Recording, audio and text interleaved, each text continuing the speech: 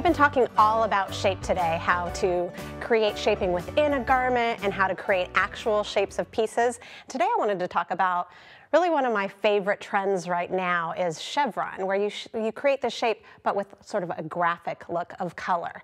So I have a couple pieces here, but first I want to show you, obviously I'm wearing chevron in this great poncho, and this is the knitted version. It's garter stitch, and you can see because of this beautiful yarn too, you definitely get the shape of the zigzag, but it sort of melds because of all of the color variation. Here though, we're going to work on crocheted chevron. So let me take you to these two pieces over here. So this is a Chevy blanket, and it sort of has that Missoni-esque feel that I love, but it's a real subtle chevron. You can see it because of all the colors here, but it's more of a wave. This piece over here that I did is a really tight, very deep chevron. And the reason why these are different is really because of the stitch pattern being different heights and depths. So with crochet, unlike knitting, the different stitches have different heights. That's why you get some fabric that has a little more drape and is loosey-goosey, and some that's really firm, which makes crochet extra great for sculptural items.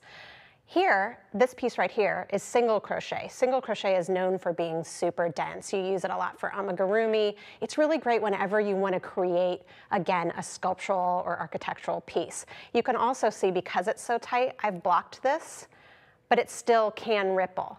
Over here, this has double crochets, stitches, so they're higher.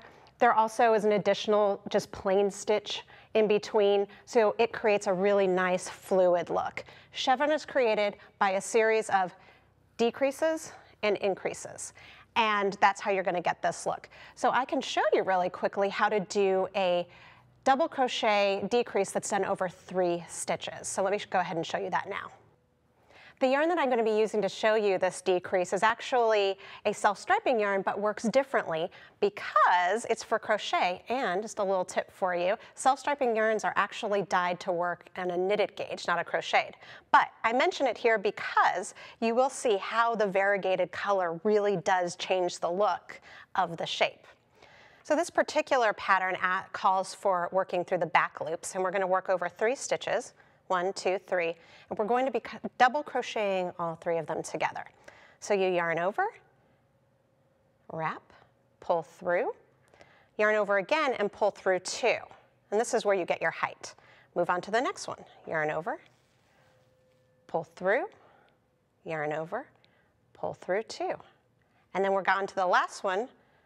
Yarn over, pull through 1, yarn over, pull through 2, and then this is where the magic happens. Yarn over, pull through all 4 loops that are on the hook, and now you can see your decrease is done. That's really all there is to it.